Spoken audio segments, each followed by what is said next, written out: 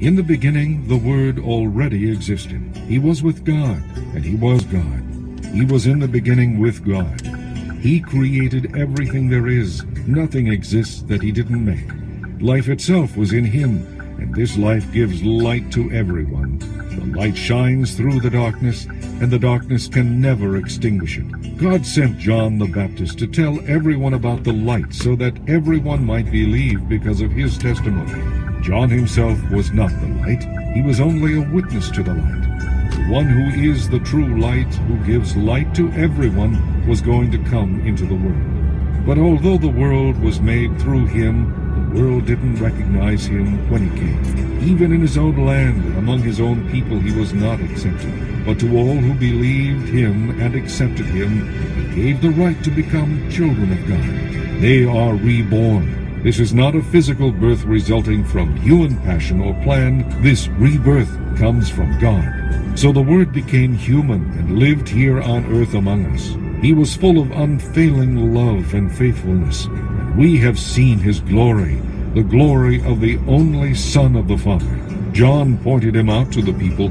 He shouted to the crowds, "This is the one I was talking about when I said, 'Someone is coming who is far greater than I am, for he existed long before I did.'" We have all benefited from the rich blessings he brought to us, one gracious blessing after another. For the law was given through Moses. God's unfailing love and faithfulness came through Jesus Christ. No one has ever seen God, but his only Son, who is himself God, is near to the Father's heart. He has told us about him.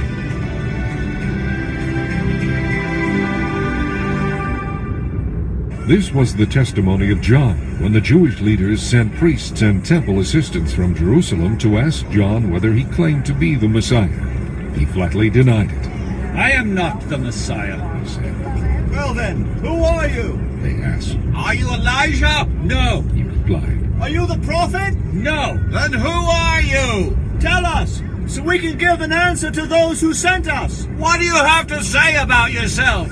John replied in the words of Isaiah. "I am a voice shouting in the wilderness, 'Prepare a straight pathway for the Lord's coming.'" Then those who were sent by the Pharisees asked him, "If you aren't the Messiah, or Elijah, or the prophet, what right do you have to baptize?" John told them, "I baptize with water, right here in the crowd. Someone you do not know, who will soon begin his ministry. I am not even worthy to be his slave." This incident took place at Bethany, a village east of the Jordan River, where John was baptizing. The next day, John saw Jesus coming toward him and said, "Look, there is the Lamb of God who takes away the sin of the world. He is the one I was talking about when I said, 'Soon a man is coming who is far greater than I am, for he existed long before I did.' I didn't know he was the one, but I have been baptizing with water in order to point him out to Israel." Then John said, "I saw the Holy Spirit descending like a dove from heaven and resting upon him. I didn't know he was the one, but when God sent me to baptize with water, he told me, 'When you see the Holy Spirit descending and resting upon someone, he is the one you are looking for. He is the one who baptizes with the Holy Spirit.' I saw this happen to Jesus, so I testify that he is the Son of God." The following day, John was again standing with two of his disciples. As Jesus walked by, John looked at him and then declared, "Look, there is the Lamb of God."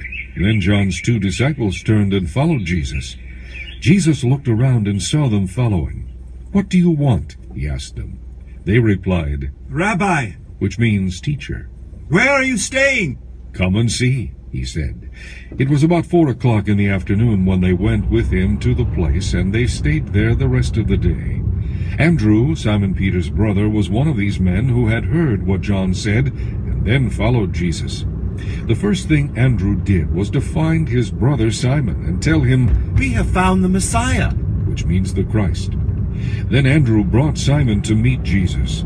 Looking intently at Simon, Jesus said, "You are Simon, the son of John, but you will be called Cephas," which means Peter. The next day Jesus decided to go to Galilee. He found Philip and said to him, "Come, be my disciple." Philip was from Bethsaida, Andrew and Peter's hometown. Philip went off to look for Nathanael and told him, We have found the very person Moses and the prophets wrote about. His name is Jesus, the son of Joseph from Nazareth. Nazareth? exclaimed Nathanael. Can anything good come from there? Just come and see for yourself, Philip said. As they approached, Jesus said, "Here comes an honest man, a true son of Israel." How do you know about me? Nathanael asked.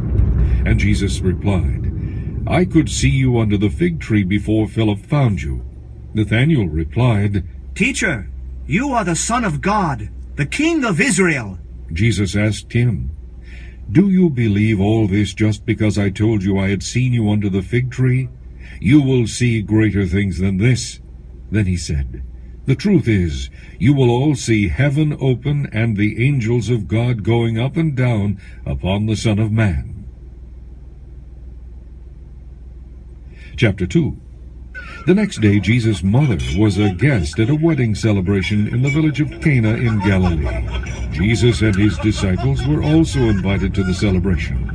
The wine supply ran out during the festivities, so Jesus' mother spoke to him about the problem. "They have no more wine," She told him. "How does that concern you and me?" Jesus asked. "My time has not yet come." But his mother told the servants, "Do whatever he tells you." 6 stone water pots were standing there. They were used for Jewish ceremonial purposes and held 20 to 30 gallons each. Jesus told the servants, "Fill the jars with water." When the jars had been filled to the brim, he said, "Dip some out and take it to the master of ceremonies." So they followed his instructions. When the master of ceremonies tasted the water that was now wine, not knowing where it had come from, though of course the servants knew, he called the bridegroom over. Usually, a host serves the best wine first, He said, then when everyone is full and doesn't care, he brings out the less expensive wines. But you have kept the best until now. This miraculous sign at Cana in Galilee was Jesus' first display of his glory, and his disciples believed in him. After the wedding, he went to Capernaum for a few days with his mother, his brothers, and his disciples. It was time for the annual Passover celebration, and Jesus went to Jerusalem. In the temple area, he saw merchants selling cattle, sheep, and doves for sacrifices, and he saw money changers behind their counters. Jesus made a whip from some ropes and chased them all out of the temple. He drove out the sheep and oxen, scattered the money changers' coins over the floor, and turned over their tables. Then going over to the people who sold doves, he told them, "Get these things out of here. Don't turn my Father's house into a marketplace." Then his disciples remembered this prophecy from the Scriptures. "Passion for God's house burns within me," What right do you have to do these things? the Jewish leaders demanded. If you have this authority from God, show us a miraculous sign to prove it. "All right," Jesus replied. "Destroy this temple, and in 3 days I will raise it up." What? They exclaimed. It took 46 years to build this temple, and you can do it in 3 days? But by this temple, Jesus meant his body. After he was raised from the dead, the disciples remembered that he had said this, and they believed both Jesus and the Scriptures. Because of the miraculous signs he did in Jerusalem at the Passover celebration, many people were convinced that he was indeed the Messiah. But Jesus didn't trust them because he knew what people were really like. No one needed to tell him about human nature. Chapter 3. After dark one evening, a Jewish religious leader named Nicodemus, a Pharisee, came to speak with Jesus. Teacher, He said, we all know that God has sent you to teach us. Your miraculous signs are proof enough that God is with you. Jesus replied, "I assure you, unless you are born again, you can never see the kingdom of God." What do you mean? Exclaimed Nicodemus. How can an old man go back into his mother's womb and be born again? Jesus replied, "The truth is, no one can enter the kingdom of God without being born of water and the Spirit. Humans can reproduce only human life, but the Holy Spirit gives new life from heaven. So don't be surprised at my statement that you must be born again. Just as you can hear the wind but can't tell where it comes from or where it is going, so you can't explain how people are born of the Spirit. What do you mean? Nicodemus asked. Jesus replied, "You are a respected Jewish teacher, and yet you don't understand these things. I assure you, I am telling you what we know and have seen, and yet you won't believe us. But if you don't even believe me when I tell you about things that happen here on earth, how can you possibly believe if I tell you what is going on in heaven? For only I, the Son of Man, have come to earth and will return to heaven again.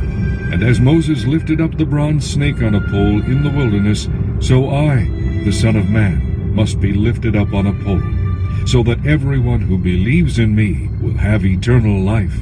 For God so loved the world that he gave his only Son, so that everyone who believes in him will not perish, but have eternal life. God did not send his Son into the world to condemn it, but to save it. There is no judgment awaiting those who trust him, but those who do not trust him have already been judged for not believing in the only Son of God. Their judgment is based on this fact: the light from heaven came into the world, but they loved the darkness more than the light, for their actions were evil. They hate the light because they want to sin in the darkness.